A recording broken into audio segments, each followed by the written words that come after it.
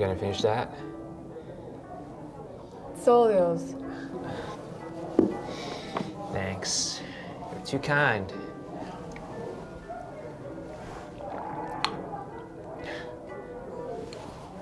Why do you always leave just enough for me to want more?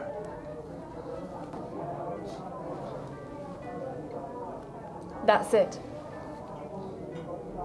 What? The killer isn't as infallible as we thought. He leaves one clue just for us to find. Yeah?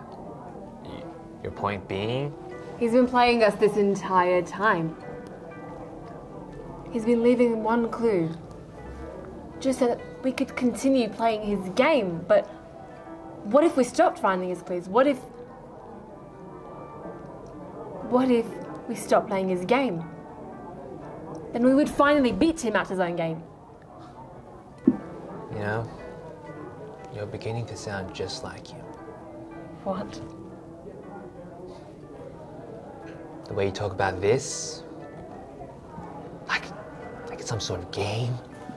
I'm talking about catching the killer. No. You're talking about playing your own game so that you would win. What are you trying to say? That I think this is a game? That I don't care about people's lives?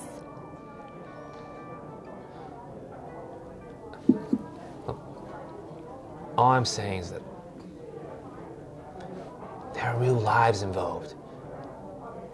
There are consequences.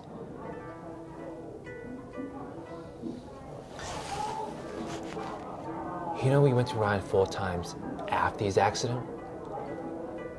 4 different cases, 4 different desperate families. You know what he said?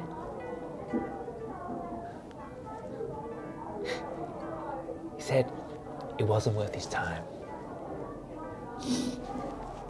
That's right. He turned down the opportunity to save lives because he didn't challenge him enough.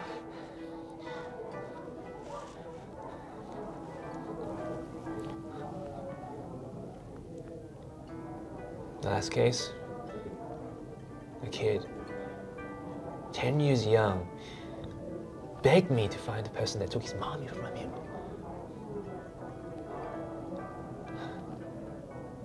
I promised him I wouldn't sleep until I did. I didn't sleep for 3 days.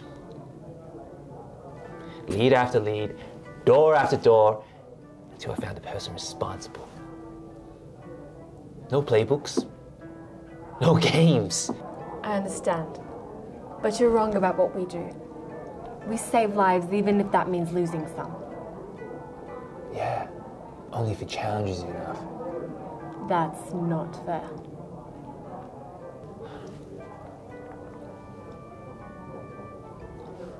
I know you use your powers for good, but